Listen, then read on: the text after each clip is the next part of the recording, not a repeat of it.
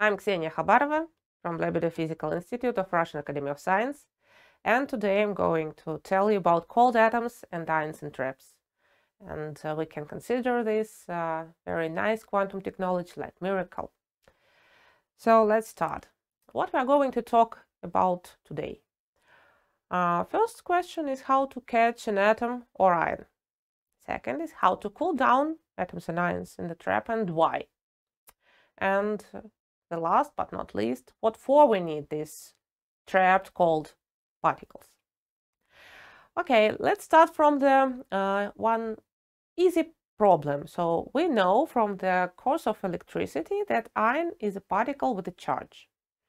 So it's some atom which is lack of one or some number of electrons.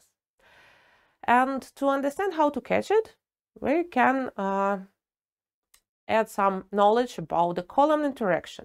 So the charged particles will feel in other charged particles, and thus we can influence it. And just to have a feeling, we need to understand what is the size of an atom or size of an ion. So the size is approximately on the order of 10 to minus 10 meters. And if we compare the ion with an apple, then we can compare the apple with the Earth. So this comparison will be more or less correct. So, but we know from the in-show theorem that the collection of point charges cannot be maintained in stable stationary equilibrium configuration solely by the electrostatic interactions of charges. It means that we cannot just take some charged part of metal and surround the ion with such metal parts and make it to be trapped, right? And this somehow confined in the space. It doesn't work. But we can use alternating electric fields, and we have a very nice picture how it works even in the mechanical model. Let's have a look on this video. So this is a table, it rotates, and if it's stable, so without rotation, the ball will fall down from this table. However, if it starts to rotate, you can see from this video that the ball will be trapped in such a configuration. And if we talk about the alternating electric fields, we can consider it the same way. So we have, for example, 4 rods. 2 of them will be grounded, and 2 other will be with radio frequency electric field, which will alternate from the minus amplitude to the plus amplitude. And it will be very similar to our rotating table. And the ion, which we put in such alternating field, will feel the same like a ball on this rotating table, and it will be catched. Okay, so we understand that to catch an ion, we need such alternating electric fields, and how to make it. There are some different possible solutions. First, ion traps can be 3D or surface traps. So we can take, like in previous slide, we can take just 4 rods, or maybe not rods, but blades, and smartly applying electric fields, we can catch an ion in such a trap. And it means that we use 3D trap. Otherwise, we can use surface trap, and let's have a look on another video. So, as you can see, the ion flies under the surface trap, and one can control its position with electric fields. We can apply different types of electric fields to make the ions move and go closer to each other. Then we can do something with them with a laser, for example, and then again control their position. So this is very high technology. It's already has development for many years. It's close to microelectronics. Okay, what we need, what we want to have. We want to have such a nice string of ions, and to crystalline such an ensemble, we need to cool down the ions to the temperature of very close to absolute zero. However, we are smart people. We have to ask ourselves one very important question. What is the temperature of a single ion? When we talk about temperature in our usual life, we talk about the thermometer, which can be put somewhere and we can read the number on it, and then we know the temperature of the environment, of a body, of something, of some liquid, and so on. And when we have only one particle, what do we mean when we talk about the temperature? And actually, it's a very tricky question, because from the point of view of thermodynamics, the concept of temperature, strictly speaking, is applicable only for a large number of particles which are already in a thermal equilibrium. Otherwise, we cannot talk about temperature. Another, maybe you heard about it, if the ensemble is in Maxwell distribution, so if the motion of these particles in the ensemble can be described with Maxwell distribution, then we can talk about the temperature, because the temperature very closely connected to the entropy. And the entropy is something about thermal dynamics, thermal motion. So it means that if we talk about one single particle, we have to distinguish which motion of its particle depends on the thermal kinetic energy and which one is not the thermal kinetic energy. For understanding, let's consider this very nice picture about supersonic flow of particles. You know, it's particles which go in one direction with a very high velocity. But actually, in this case, if you have a look on this picture, on the upper part, then you can see the divergence of this flow is very, very low. And it means that the temperature of these particles is really low. Also, the velocity of the directed motion is very high.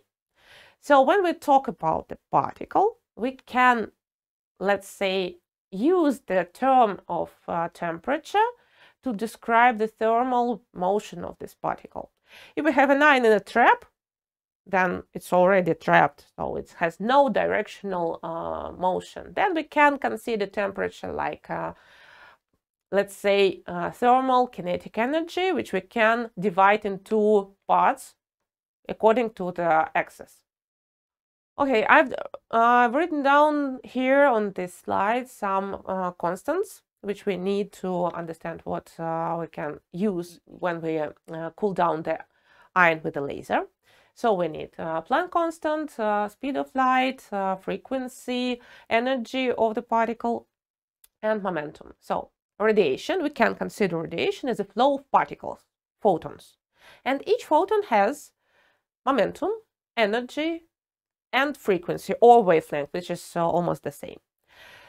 So let's have a look on this. Again, we know from the school the Bohr model of atom. So in this model, each atom has an electron, and this electron can have only certain energy values. And this energy quantized. What does it mean? So if we have a photon with some energy and it goes to the atom can absorb this photon if the energy of the photon coincides with the difference of energy levels. And thus, atom has this additional energy, and the electron goes from the lower energy state to a high energy state. So it increases the energy of the orbits. If the excited state decays, then the photon takes the extra energy out of the atom, and we have a photon with the energy of difference between these energy states, and again an atom with lower energy. So let's have a look on this example. We have a man on a cart which sits on the cart, and the cart moves. And we have a flow of apples which this man catches. So the man catches apples flying towards him and then scatters them in some directions, in all directions, without any preferable direction, let's say. And the velocity of the atom is again the same when the man catches that.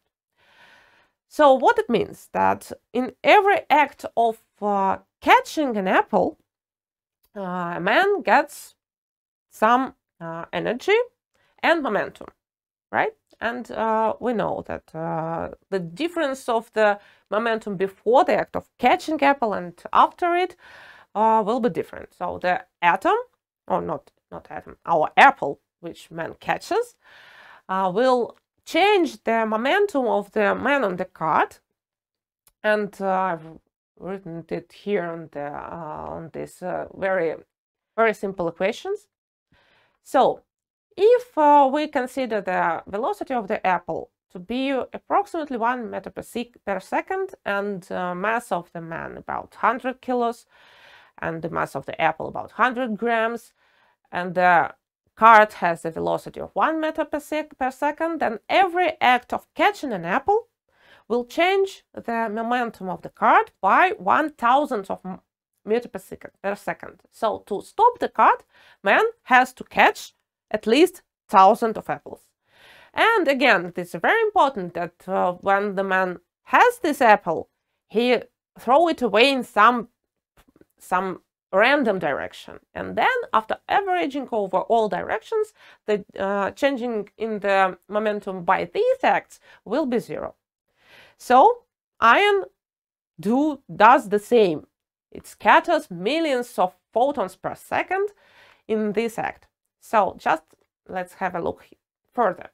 So if we have an ion which has some motion and a photon, we have, for example, two contrary cases. So in the first upper part of the picture, we can see that the photon goes towards the atom or ion, which has some velocity. And then in the coordinate system of a laboratory, the frequency of a photon will be lower than the frequency which will see the atom. And then this energy may be enough to excite an atom or ion, which is the same. And then the excited state will decay. Again, it will be some random direction. So in averaging, it will be 0.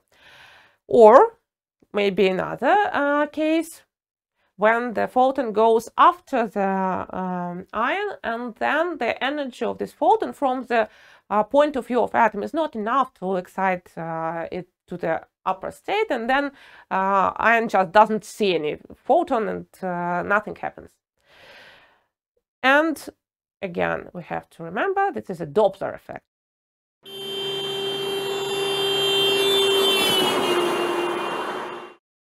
So when we hear the car which goes towards us, the sound has the higher frequency. When the car goes from us further and further, the frequency will go lower and lower. So the Doppler effect, and it will also work out for the atom and the light, so the photons. Okay, just a little bit of formulas. Laser cooling. The same thing happens with an atom or ion when we have two-level atomic system, like we see on this small video, and optical field.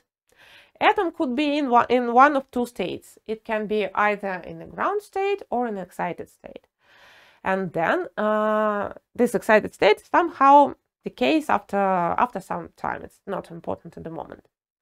So when the atom absorbs the photon, and you can see when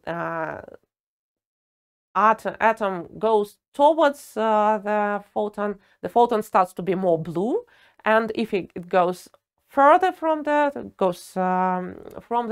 photon, the frequency of the photon for atoms should become red.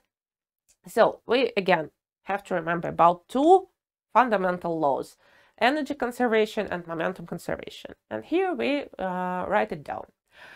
Okay, we have to remember about the difference between energy states, excited and then ground states, and Doppler effect and recoil energy, which always have to be there because the photon has a momentum, so it will be recoil.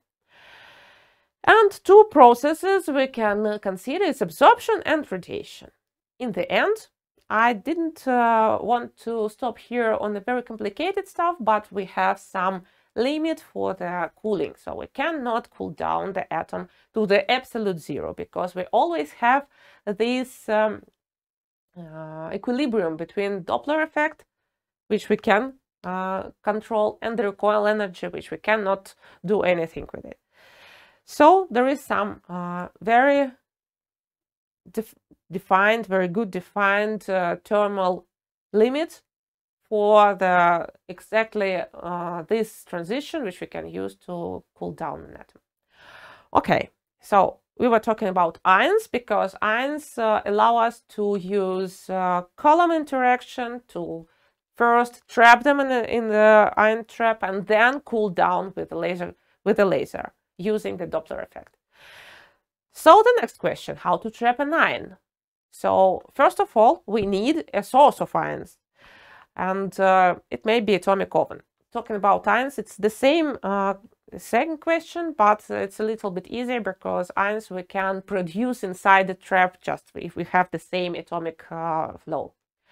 So atomic oven, we need to evaporate the atoms and have a flow of atoms. And of course, these atoms, because we need to heat the piece of metal, for example, it will be with a very high speed, right? So first we have somehow to slow them down because no existing today traps don't allow us to catch very, very high speed atoms. So first we need to slow them down. We again use the Doppler effect, which we already remember. And another one which we need is the Zeeman effect. So again, not going far from the school course to some very complicated atomic physics, we just have to know, believe me, that the resonance of the atom is rather narrow.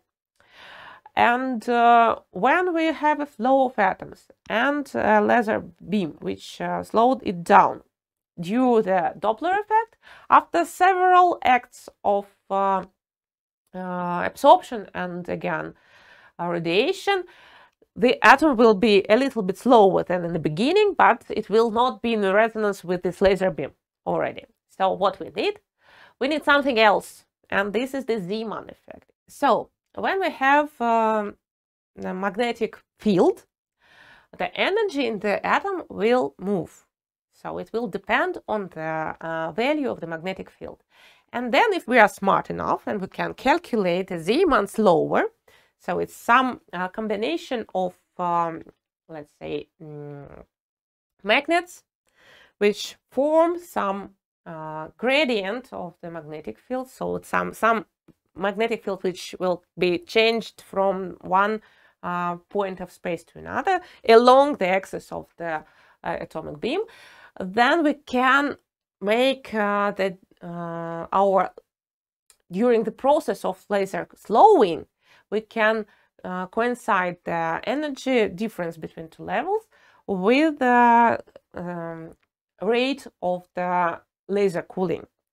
So with this Zeeman slower, we can slow down the whole flow of atoms to the velocities approximately from 1 to 30 meters per second. And it's very good because in this case, we already can trap them in a magneto-optical trap.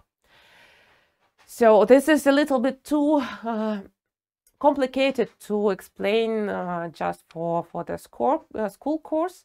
So we just believe in this picture. So the magneto-optical trap consists of 3 pairs of laser light and 2 magnetic coils, which produce the quadratic magnetic field. And it makes the forces which actually kick the atoms to the center of the trap where a magnetic field is 0. And then to the right, we can see very nice cloud of cold atoms, which are just fly inside the vacuum chamber. And it's a number of these atoms, it's millions of them. So what we need, again, of course, it's a very high vacuum and the laser and the magnetic field and to slow down the atoms beforehand. So, okay, again, let's go back to the question of temperature. In this case, we have an ensemble of atoms. Can we actually judge about the temperature? And how we can judge about the temperature? Again, we have nothing to put there inside the vacuum chamber to measure it, because anyway, we are talking not about the temperature in our usual point of view. So, for example, this is the strontium atoms, which are catched into the trap. And to estimate the temperature, we again look at the motion. And to consider it, to understand it, we just let the cloud to fall down.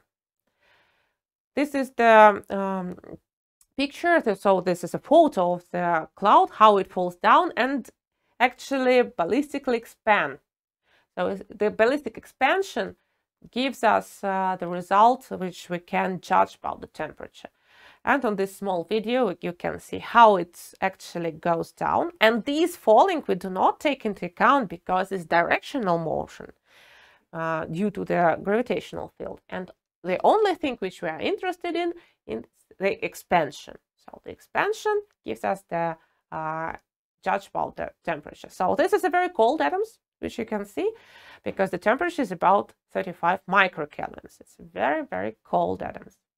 Okay, when we have such a low temperature, we can do the next step and trap atoms into optical lattice. Optical lattice is a standing wave. You have two lasers, which just go towards each other, and we have the standing wave, and we can catch the atom, every atom, in some minimum of this light of the standing wave. Why? Again, it's a little bit too complicated question, but believe me, we can. And thus we have a very nice number of, like say, the pancakes of atoms, which are located in a very good oriented way. Okay, so the last thing which I wanted to tell you about is what for we need all these cold particles. So we understand that we can trap them, we can cool them down, we can cool them down very low to very low temperatures. We can put some optical lattice with them. And what for? What is the reason? First of all, because it's a beautiful physics. One of the very beautiful experiments which were made last 50 years. It's a Bose-Einstein condensate, which was demonstrated even in space. What it means, when we have the thermal atoms to the left, and we just have a look how it expands, so it's isotropic expansion. And the Bose-Einstein condensate, which we can produce if we go to very, very low temperatures with a very, very high density of the atoms, and of course it should be bosons. Then they can occupy the same energy level, and then we can see that because of the anisotropic confinement in the magnetic trap, it will expand differently. It will be not the isotropic expansion. So what for we need the Bose-Einstein condensate? It's really difficult to say because some practical applications they were not found at the moment. But it's first of all, it's interesting. Second, it's beautiful, and it illustrates really that the quantum mechanics works. Okay, what else? Operating with the cold atoms in such object like optical lattice, we have an ability to make an array of atoms and collect them in any picture we want. What for? For example, it can be a quantum simulator or quantum sensor or quantum computer. Next, And it's a very important application, because with cold atoms and ions we can make an optical atomic clock. And the optical atomic clock is the most accurate and stable device in the world today. So the accuracy and stability of such clock reached already 10 to minus 18 in relative units. So what it means that these such clocks will have the error of 1 second during the time more than life of our universe. So it's really extremely accurate device. And on this picture you can see what it consists of. So we need, of course, atoms, like here in the lattice, for example, it's a neutral atoms. We need a laser to ask the atoms about the frequency of their transition inside it. So the transition should be really very strictly forbidden to make the possibility of the excitation of this transition only when the laser is very, very accurately coincide with this transition. And we need something like extra lasers, some electronics, and so on. And of course, the laser should be stable. So the spectral line width of the laser should be very, very narrow. So our atoms in the vacuum chamber should be as isolated as possible from the environment. They should not feel any thermal radiation, any magnetic field, any electric field. Everything should be controlled.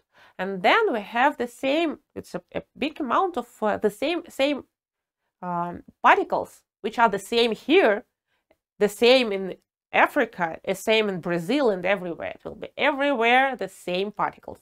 And then when we ask them, so the main question of the clock is comparison.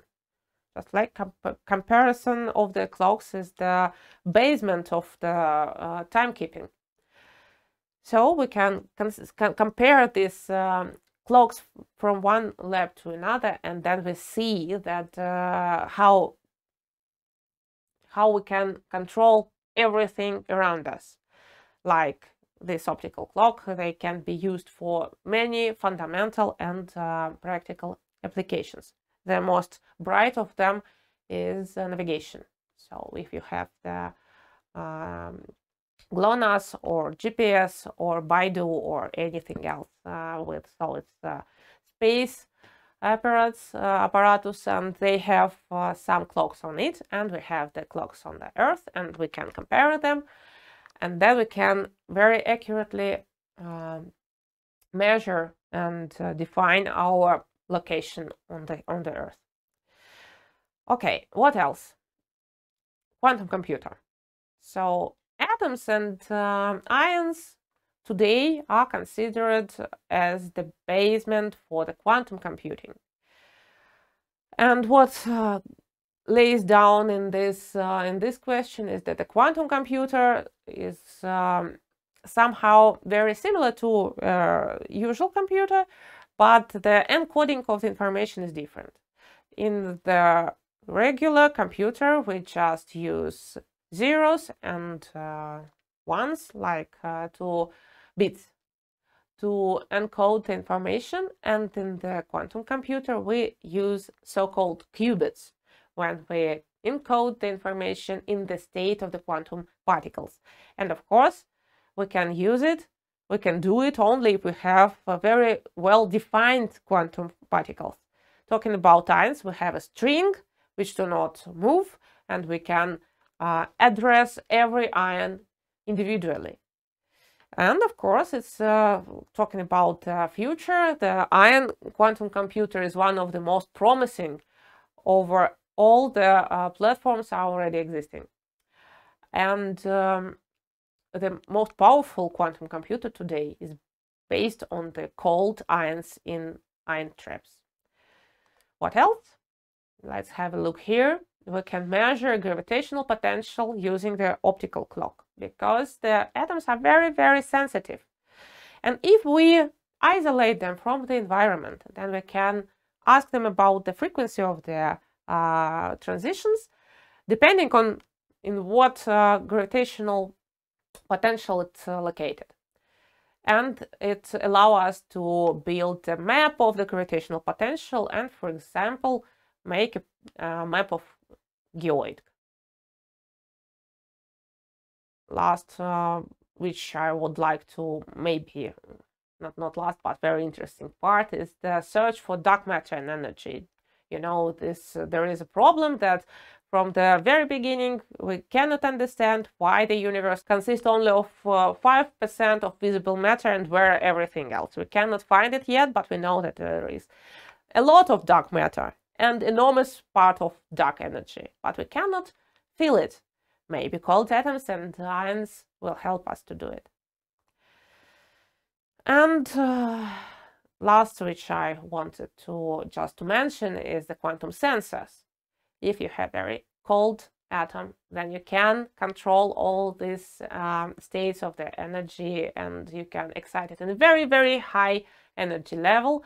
And in this state, it will be very sensitive to many other environmental fields, like electric fields, like magnetic fields. So you can use very cold particles like a sensor with a very, very high accuracy. And of course, there are many others. Thank you.